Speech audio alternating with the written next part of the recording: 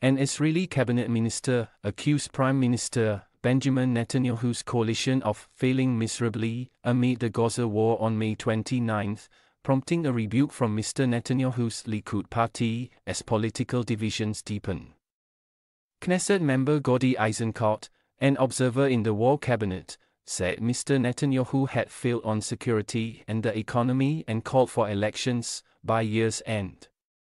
Speaking at a conference, the former military chief, whose youngest son was killed in combat in the Gaza Strip in December, said Mr. Netanyahu was misleading citizens with slogans of total victory against Hamas instead of being truthful about the complexity of the Gaza war. Now in its 8th month, anyone who says that we'll disband a few battalions in Rafah and then return the hostages is sowing a false illusion, he said.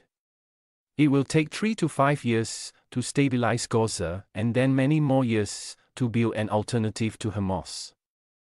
He said Mr. Netanyahu had failed to meet his top 2022 campaign promises, including stopping Iran's nuclear program, formalizing diplomatic ties with Saudi Arabia and strengthening the economy.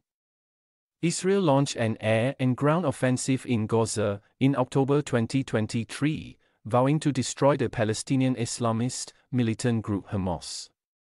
However, experts have doubted whether that is possible.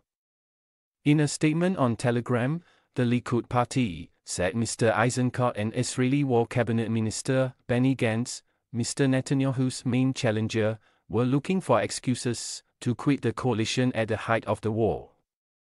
Instead of pursuing victory, they are engaging in petty politics, Likud said. The May 29 exchange was the latest spat in the coalition, raising questions about how long Israel's wartime government could survive as Mr. Netanyahu straddles conflicting demands from coalition members and faces global scrutiny over Israel's war conduct, including from top ally, the United States. More than 36,000 Palestinians have been killed in Israel's assault on Gaza, the blockaded enclave's health ministry said, with thousands more trapped under rubble.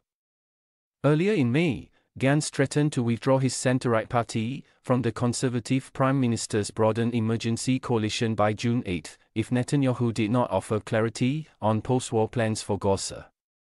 Mr. Gantz has helped broaden support for the government in Israel and abroad, but if he quits, the prime minister would still command a majority in parliament with the backing of ultranationalist parties, who angered Washington even before the war and have since called Gaza to be annexed and settled.